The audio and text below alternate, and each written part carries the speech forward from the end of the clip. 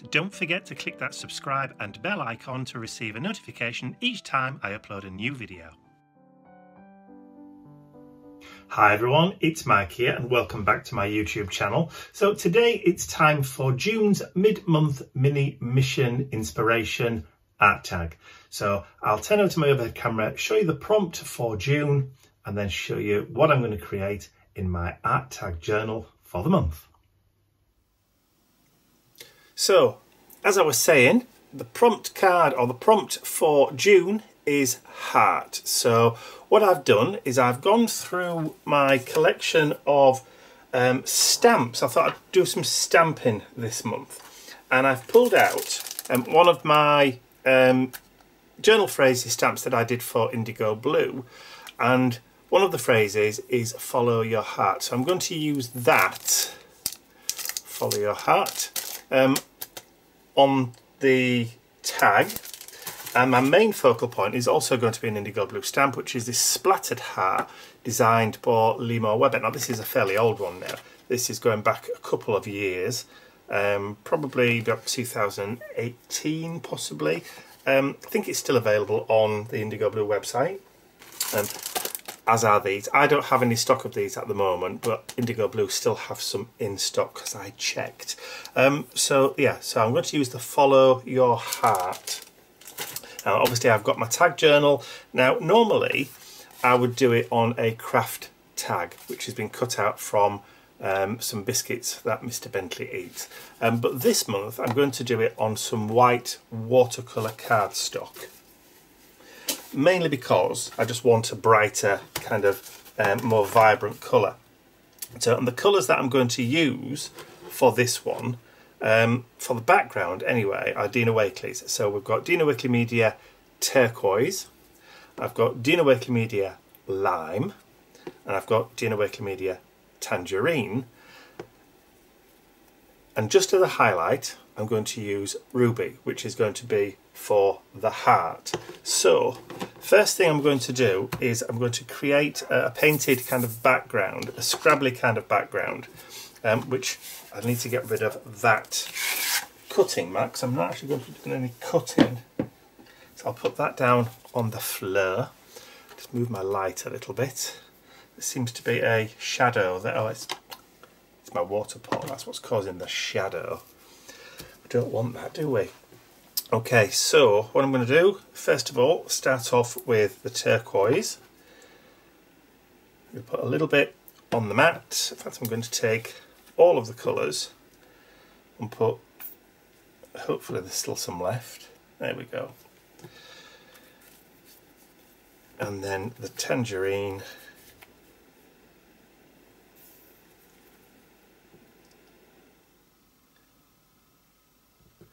It's a bit thicker. Right. And then I've got my brush. So what I'm going to do is I'm just going to pick up some of the paint and then I'm just going to start layering the colour all over. Now because I've not gessoed the paper, it's going to soak in quite quickly, so I'll need to keep adding a bit more. And this is going to be one of those instances where it's just going to be a case of I'm going to keep on going until I get the feeling that I ought to stop.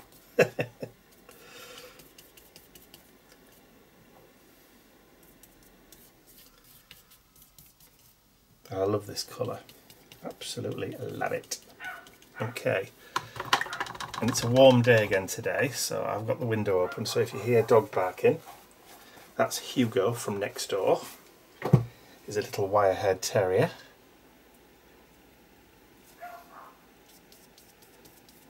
Likes the sound of his own voice, does our Hugo. Lovely little creature though, but obviously not as nice as Mr. Bentley.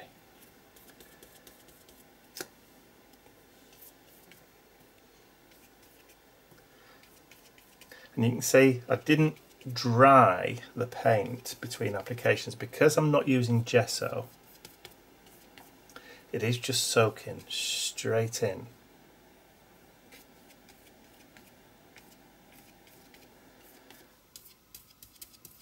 Okay, let's quickly wash that. It doesn't take too long because I'm not waiting for it to dry, and then we'll get the orange.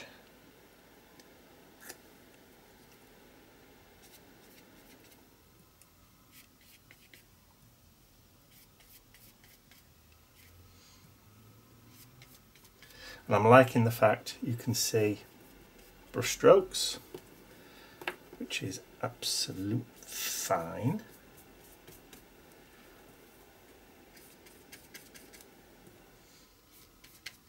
Right, we just need a tad more.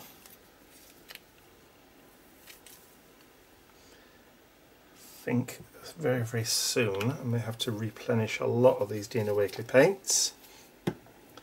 I've had them for quite some time, so they are starting to dry up just a little.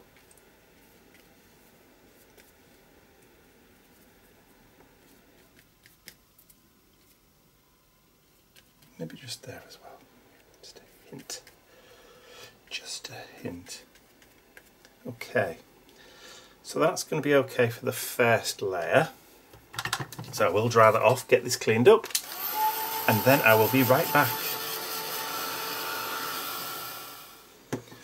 Okay, so just move that light to one side a little bit.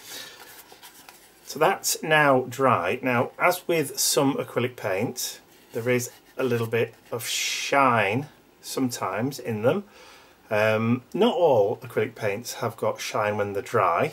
I think it depends on the type of binders that the manufacturers use, but that's okay, don't mind it too much. Now what I want to do is I want to introduce some white into this. Still got some white at the bottom here, and still got some white at the bottom, at the top there, and there's a little bit kind of just scraped all the way through.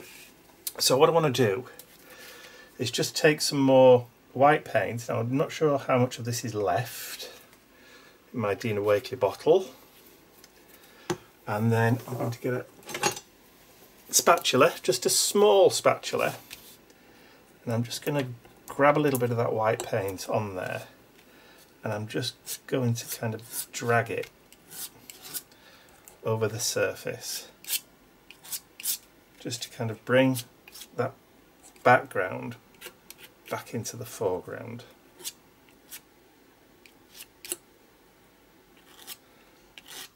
And just a little bit too much there maybe.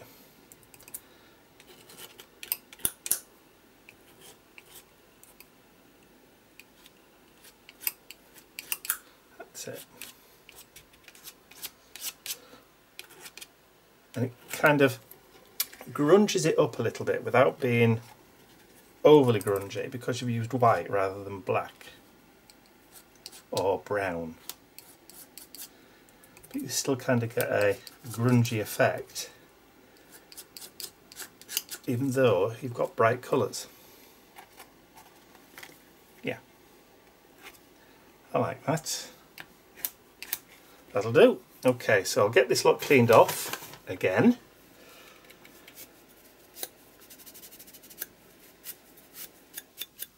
Okay, that can go back. I'll get that dry, get this cleaned up, and then I'll be right back. Okay, so before we go any further, this is a bit whippy, so I think what I'm going to do is I'm actually going to stick this to the front of that. Now it's a little bit bigger, so I will have to do a little bit of trimming down, but that's okay, I don't mind that. So I'm just going to grab some glue. So before we go any further, this is probably the best time to do it before we start layering on anything else.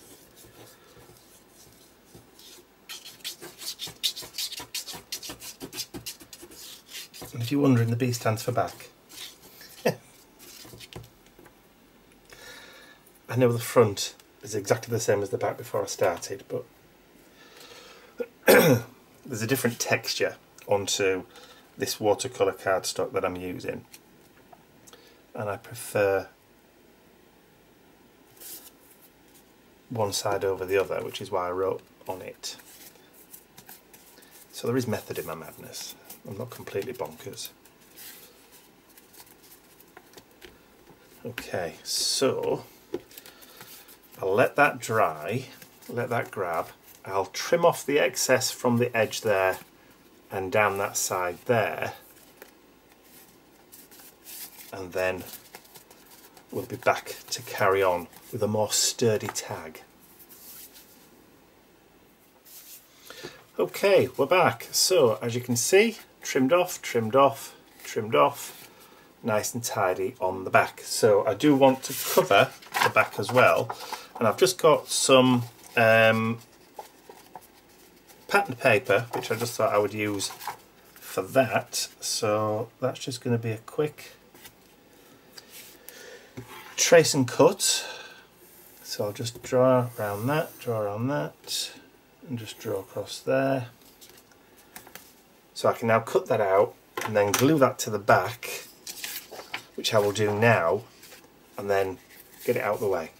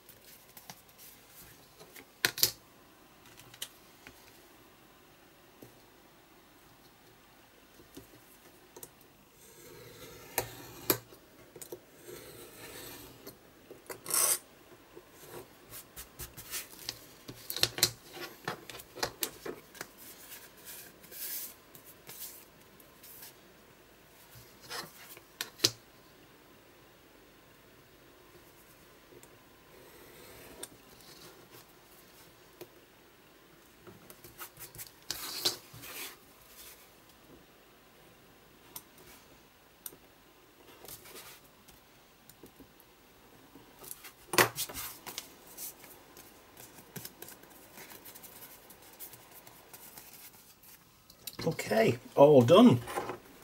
That's all done. So I can distress the back, that's not a problem, later. But there's the front of my tag, now ready to accept a little bit of stamping. So what I want to do is I just want to create a little bit of darker kind of texture in the background. So I have somewhere a text stamp, an old text stamp. There it is. So this is just a an illegible text stamp, if you know what I mean. And all I want to do is I just want to introduce, there we go, there's the vintage photo, just a little bit of stamping just into the background, just a tiny amount. and I'm only going to go really lightly. I'm hardly touching, because I will be adding another stamp on top of that, so it's just adding a little bit of texture in the background. Now that was the illegible text, but what I also want is some circles, some kind of circles in this. So I know I've got my Halloween stamps out because on this one there's like a really scrabbly circle. So this set is called Skullduggery Borders, again from IndigoBlu. So let's pull that set out. And it doesn't look like I've used that one before. I've used that one and I've used that one loads of times. Okay, so on this one, again, we'll just need a little stamp block. And I'm going to use a different kind of colour this time. I'm going to use Crackling Campfire, only because it's got a little bit of red in it, and that will help to pull the colours later. So I'm just going to just add a couple of those, just round about. And a lot of these probably will be hidden when the final image does go down, but don't mind that. Don't mind that at all. It's only just adding like surface texture. Put surface texture into the background, if you know what I mean. Right, because they're water based, I'll just need to quickly give those a blast, and then we're ready to add the final coat, or the final image anyway. Okay, so that's now all dry. So now I'm going to stamp this image onto there. Now that doesn't look very big on there. It's only because it's not shown at full 100%. It is actually a lot bigger when you look at the stamp. A lot bigger. Huge, in fact. So what I've done is I've already positioned it on my stamp platform exactly where I want it to go. So I'm going to just put that down on there. I don't know whether or not these magnets will hold that in place, because it is actually quite thick now, but because I've got it up to the edge, it doesn't really matter. So first things first, what I'm going to do is I'm just going to very, very lightly just ink up the stamp with some StazOn jet black, but I'm not going to go really, really heavy. And I'm only doing just that little area there. And then I'm going to stamp that just down. That's it.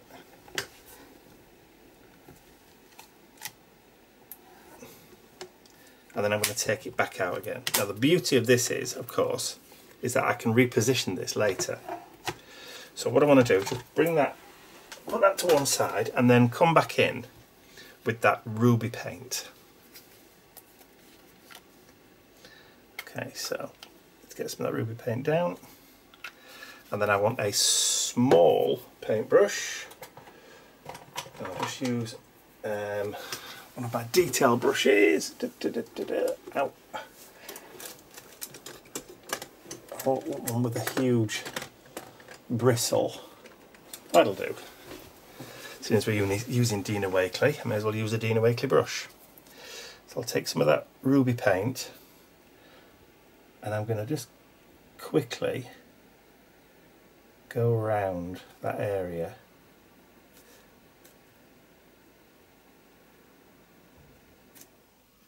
Where I know the heart is going to stamp.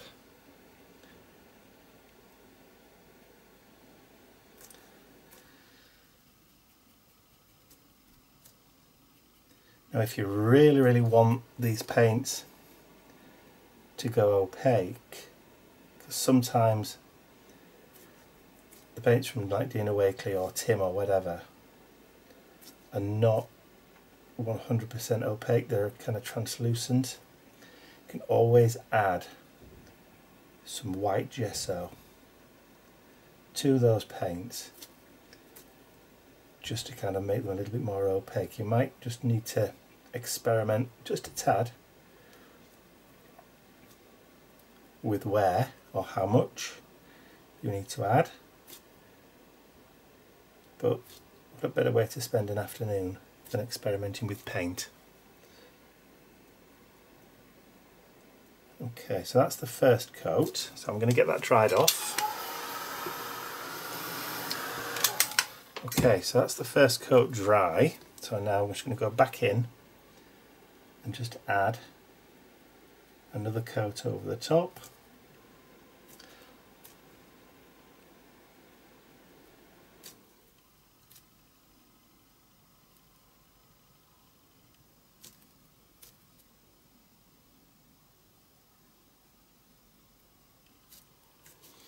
I think actually it's still warm because this is drying really quickly. But that's fine, don't mind that. Don't mind that at all. There we go. So I'll get this dry. Sorry, I'll get this dry, get this cleaned up, and then we'll be back. Okay, so the red paint is dry. I've remounted it back onto my stamp platform. So now it's time to add some more ink to that stamp. And this time, really make sure I've got the entire of the pattern. Try not to catch the edges.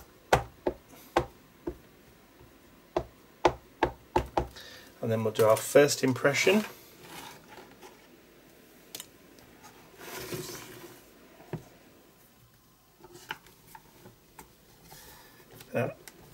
Obviously I do need to add a little bit of pressure onto this, and I may have to do 2 or 3 impressions before it gets to be exactly how I want it. But that's getting there. So maybe a little bit more.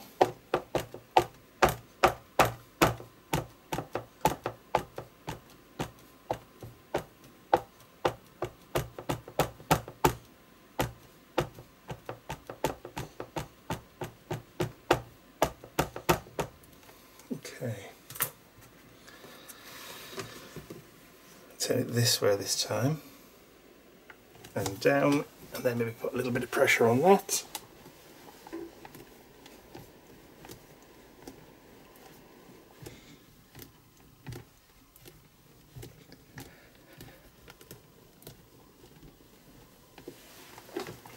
And let's see what we've got.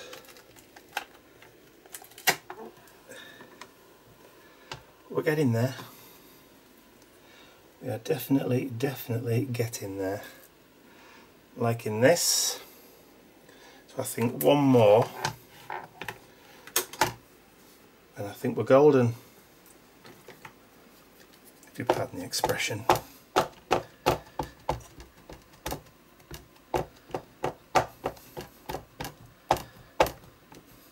Don't often catch me using modern vernacular.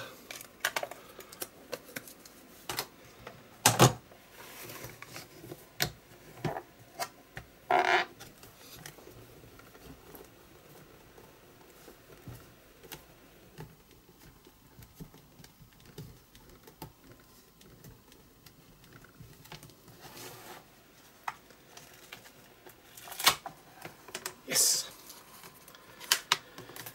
Me likey lots. Right, so before I put that away, I'll just drop that down on there,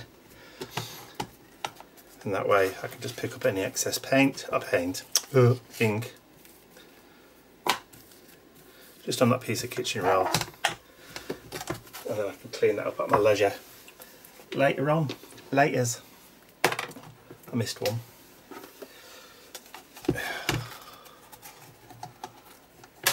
There we go.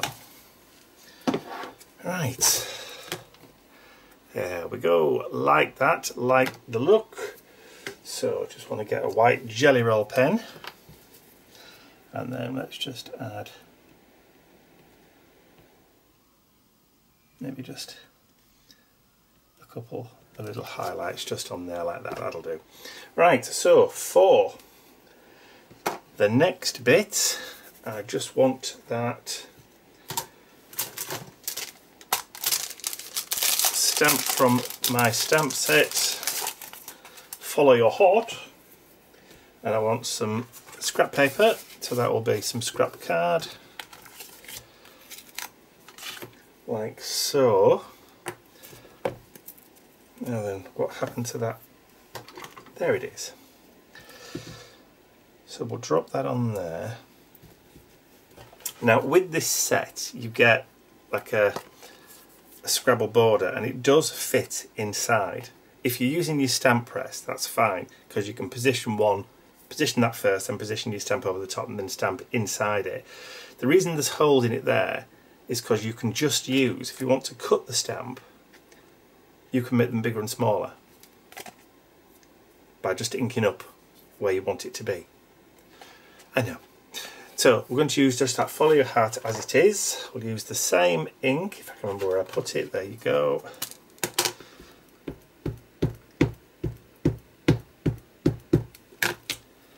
And then I'll just drop that down like so. Doesn't particularly matter whether it's straight or not, because I can always cut the card. There you go. Should have used the stamp press, but hey ho, it's hand done and we don't really care. There we go. Cut that out,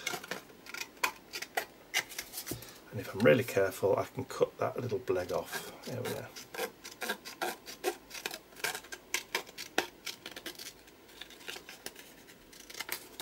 Now what I'm going to do is I'm going to cut that side in an arrow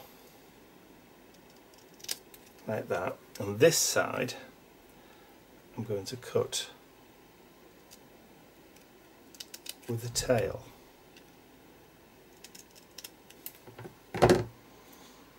So it looks like it's pointing in a direction. And then we'll get some glue. So this is IndigoBlu Grab and Go, which is marvellous stuff. It's really quick grab, it dries clear. So I'll just put just a little bit on there like that. Just wipe that off. There we go. And then turn that over. Then I'm going to add that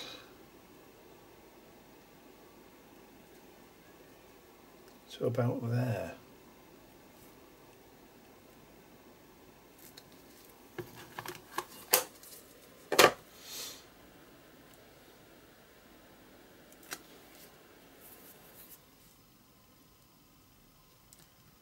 So I'll let that dry for a second or two. In the meantime, I'm going to stick this onto the back of the tag, just so that I know what that was. Or should I trim that down a little bit? Just make it a bit smaller. Let's do it before the glue grabs completely. Let's just do that. So it's not quite so pointy. There you go.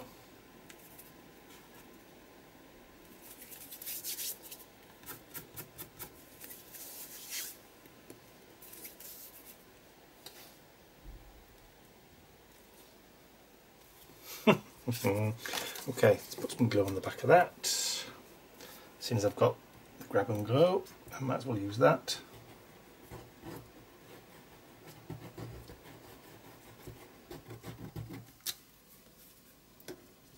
Now then, which way around do my labels go? Let's have a look at the last one. So last month was the haiku. Okay, so if the tag is that way, then like so. So fold over to, yeah, so fold over that way. So if it goes that way, it's readable on that side. There. So I'll just drop that down in the middle.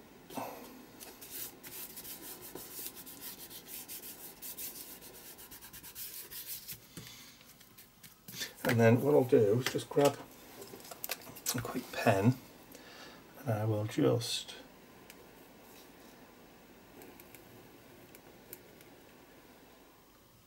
look, I've got glue on that now. Perhaps I should have waited for it to dry.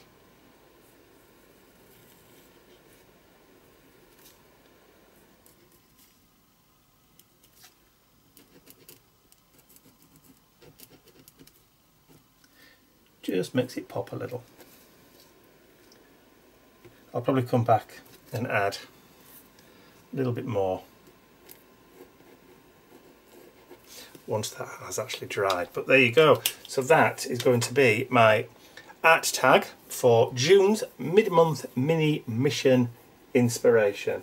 And as soon as I can find my punch, I'll pop a hole in the top and add it to my journal, which you'll probably see in the photos at the end. So I hope you've enjoyed watching me create that art tag for June. If you have, please remember to give the video a thumbs up, share the video with your friends, and if you haven't subscribed to my YouTube channel already, you can do so by clicking the button at the end of the video. Don't forget, if you'd like to join us over on our Mission Inspiration Facebook group, that is the URL on screen now, but there will be a clickable link in the description area below. That's all from me for now. I'll see you all again very, very soon. Bye for now.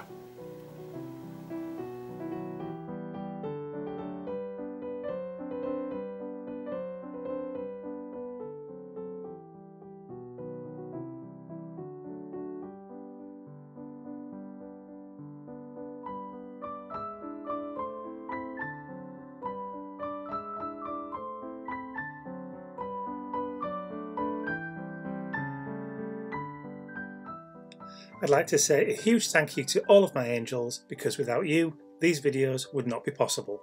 Thank you.